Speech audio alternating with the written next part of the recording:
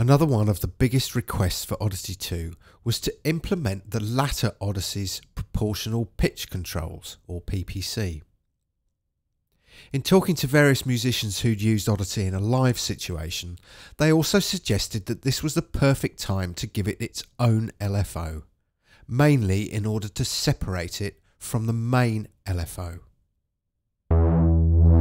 The idea was, while the main LFO was used for things like filter modulation, a separate dedicated PPC LFO would be solely used for pitch modulation via the mod wheel.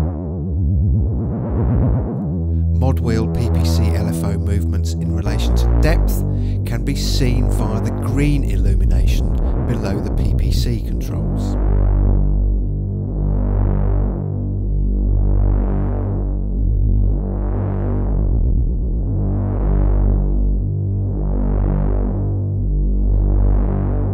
Finally, pitch bend range has now been incorporated as part of a patch setting. And when in use, we see any pitch wheel adjustments via the illumination besides the sharp and flat PPC pads here.